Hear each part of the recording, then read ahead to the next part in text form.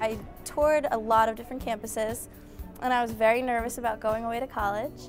And I walked on the Roger Williams campus, and it just right away felt like it was actually somewhere I could live. Roger Williams has a really strong sense of community, and especially within the architecture school, it's sort of a home away from home, and then your studio mates become your family away from family.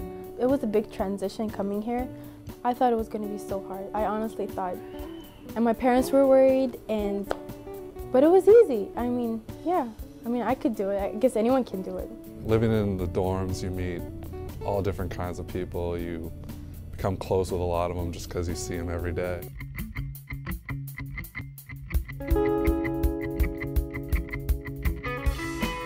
What I think is really great about Roger Williams that sets us apart from other universities that I've been to, that I have friends that go to, is that there's really personal interaction with faculty.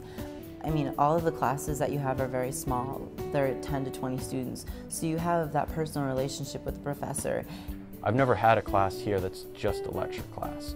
There's always the small group discussions, either with the professor or break out into small groups with other students and then come back and then just have discussion. And that's what I really like. Advice I would give freshmen is to connect with your teachers. Because the professors here are just so invested and give you so many opportunities for growth.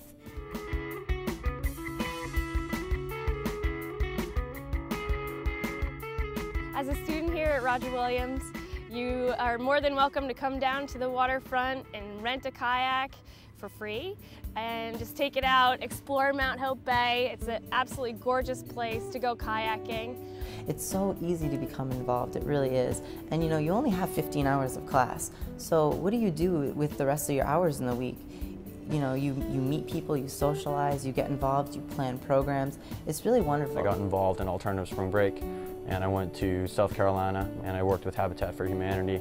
I studied abroad my junior year in the spring in Florence, Italy. Just absolutely make it so that you can study abroad some point during your college career. It was an invaluable experience. I got the chance to go to Greece and Germany and Spain. I'm involved in the business fraternity. I've done that since freshman year, and ballroom dancing is the other thing I did. I figured I was going to a lot of weddings this summer after my freshman year. I should learn how to dance. One piece of advice that I would give incoming freshmen would be to get involved in as much as they can as soon as they come here. Also, just take advantage of the time that you're in school, because the freedoms that we're given in our studios are obviously much greater than the real world, so take advantage of them while you can here. A lot of the advisors actually encourage you to take different classes because you can then find what you like. I never thought I would be a marketing major, but after taking a couple of courses, I honestly knew this was for me.